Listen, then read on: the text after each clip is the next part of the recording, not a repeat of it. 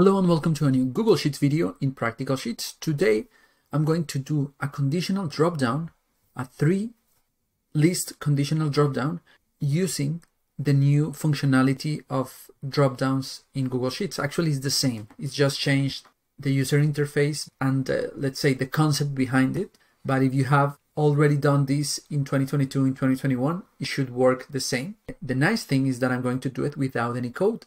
Normally we had to do it with code. I'm going to show you how to do it without code. And here I'm going to do it for 2 lists, 2 dependent lists, but we could do it for 3, for 4, for 10. I'm going to show you how it works.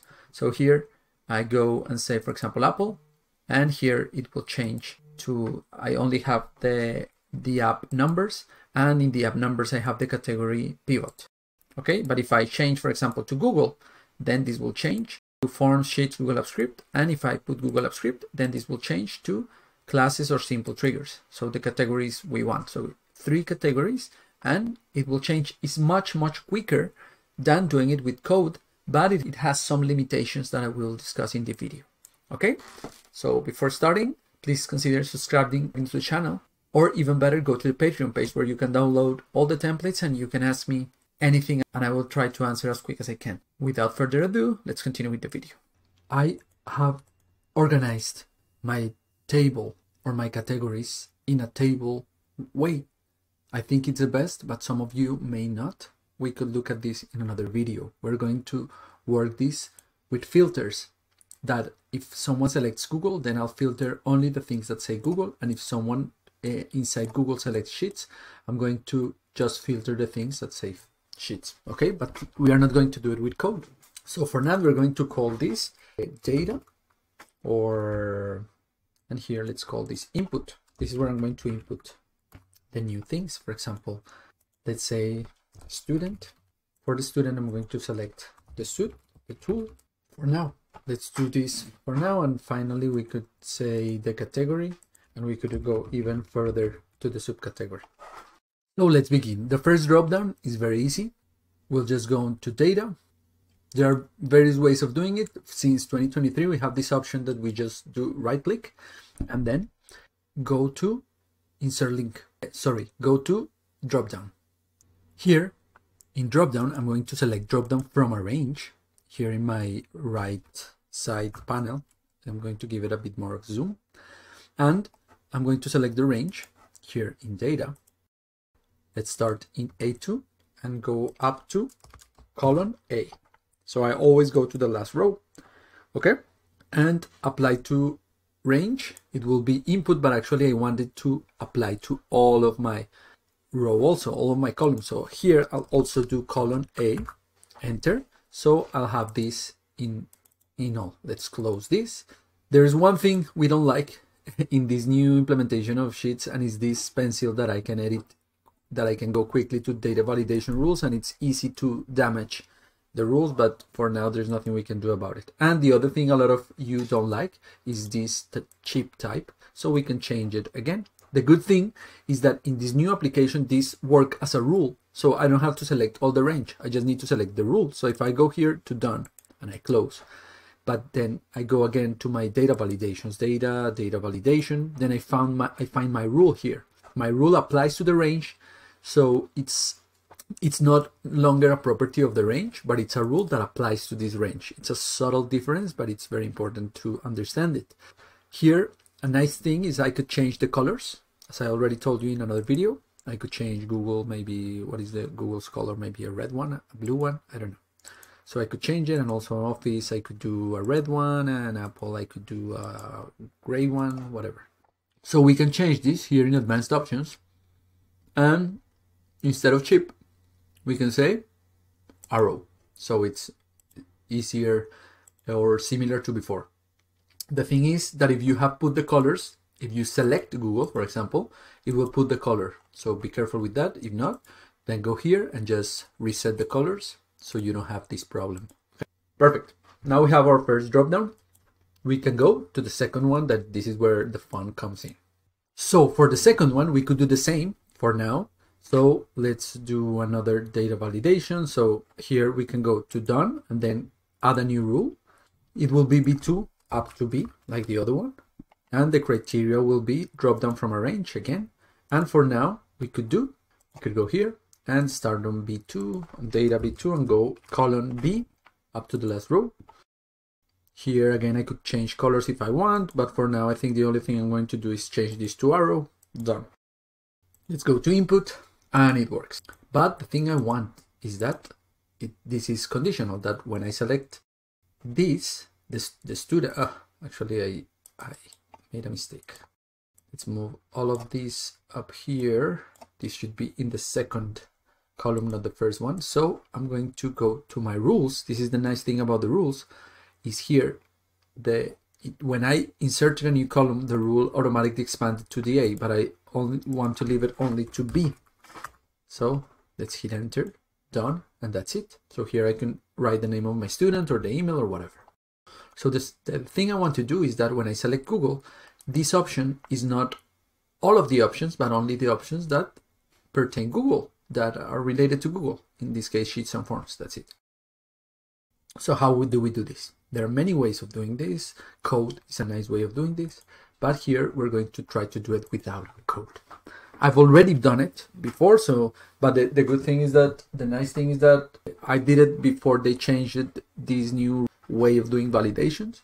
So this is a nice way of try all of us to get used to this new functionality or this revamped or updated data validations. What I'm going to do is create a new sheet. It's going to be called conditional dropdown. Actually, to be city, that's it, conditional dropdown. Not to make these names too long. What I'm going to do in this conditional dropdown is I'm going to copy or to bring a copy of all of these columns. So let's copy the header, and I'm going to do with this bracket, and then go to input and select this one and go up to B and close my bracket. Actually, I could begin in the first one with header and everything. So drag it up from B1. Let's delete this one. And here I will have everything. So when a new user selects Apple, then Apple will come in. Why I'm doing this? Because here I'm going to create the dropdowns. How will I do it? I explained this better in my first video, but I try to go a bit faster here. Let's start with this one, with this first one. Okay. When I click Google, I want to filter in this cell. I want to filter all of the categories, all of the tools that have Google, that are from Google, that in this column A are Google. So how do I do it? There are a couple of ways of doing it. We're going to do it with the filter function. That is easy. What are we going to filter? We're going to filter in data this column B. So I'm going to select all the column B. Comma. How do I want to filter them? I'm going to filter them with the column A. So I want you to bring me all the data in column B where column A equals Google. Let's close our quotation marks. Let's close our parentheses. And here I have them. Sheets, forms, okay? If you want, we could close it in a unique. So I only bring sheets and forms, and that's it. And if I had here, let's say, let's add a new one. Google, and here this is Google Apps Script. And automatically it will bring Google Apps Script. What is the problem? That this is in a vertical way. And I don't have the space for this one and this one and this one and this one. I should have to do it by column, and this would be a mess, and we would never end. So the easiest way to do this, that I've already explained to you, is to wrap this up in a transpose function. This way we'll have it in the row, much neater. So I could do it for all of this. So if I drag this down, this doesn't work. Why? Because I have this fixed with Google, and actually I should reference it with this A2. This way, if I drag this down, then here I have Microsoft Office, and here I have what corresponds to Apple. And if I put Google again, and if I have another one here in my input that is Google, and if I go to my input and I select Google again, and I go to my conditional dropdown, I have Google here. Well, I have actually, Okay, so I'm going to drag this down a couple of rows more. And if I select Google again here, if I go to my conditional dropdowns, again, I will have the list of the categories that correspond to Google. Okay, this is what I want. This is the first step that I want. What happens if I drag this down? No problem. This is just empty, so I won't have a problem. So now I'm going to drag this down up to my last row, Control Shift down 2 times, Control D. Okay. So this will work for all my rows. But I'm missing a thing because still I don't have this conditional working. So how do I do it? So you may think, okay, the easiest way would be to go to data validations. Let's change this here in C2, this new rule. It won't be from data B2B, but I'm going to change where my data range comes. And I'm going to say that it comes from this CD sheet, and I'm going to select these 4 rows. So this is the tip, one of the parts of this tip, that you don't need to select a vertical list. You could select a horizontal list like this one. Let's hit OK. And let's click done. Okay, let's see what happens. Let's go to our input. And now you can see that I have sheets, forms, script. So this themes doesn't work. So let's select.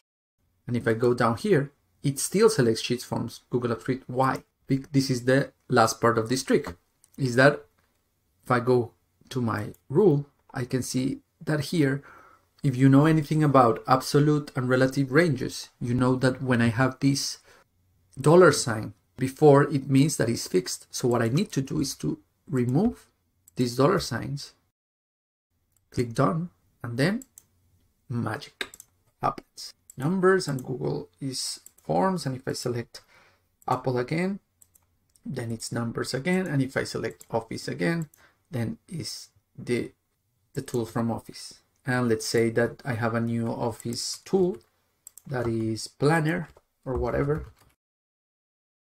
and automatically this should now include Planner.